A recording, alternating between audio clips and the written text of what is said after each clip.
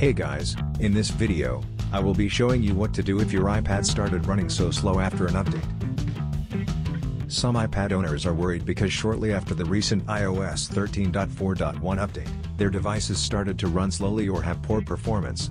If you have this problem as well, here's what you need to do. First solution, force restart your iPad. When it comes to fixing performance issues, the first thing that you have to do is the forced restart. It will refresh the device's memory and reload all services. If it's just a minor issue with the firmware, then this will fix it. Here's how it's done. Press and hold the home button and the power key for 10 seconds. It will force the iPad to boot up. So once you see the Apple logo, release both keys and wait until the restart is finished. After the reboot, try to see if the performance improved. Second solution, reset all settings.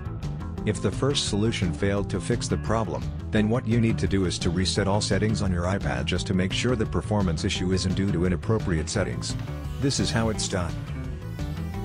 From the home screen, tap Settings. Tap General, if it's not selected yet.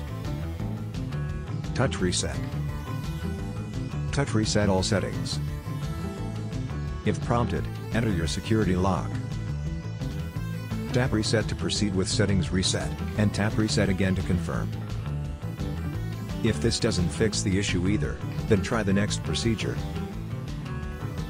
Third solution, factory reset your iPad.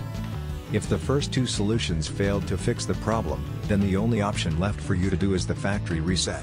It will bring your iPad back to its factory settings and configuration.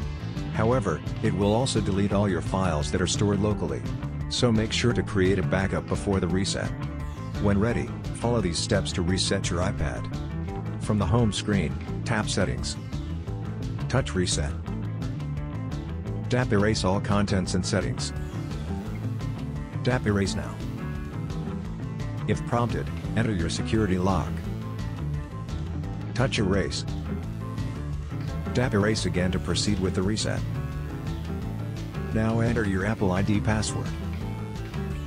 When ready, tap Erase at the upper right corner to reset your iPad. After the reset, set up your iPad as a new device. The reset will fix any performance-related problem as long as the firmware has not been modified. I hope that we've been able to help. Please support us by subscribing to our channel and don't forget to turn on notifications. Thanks for watching.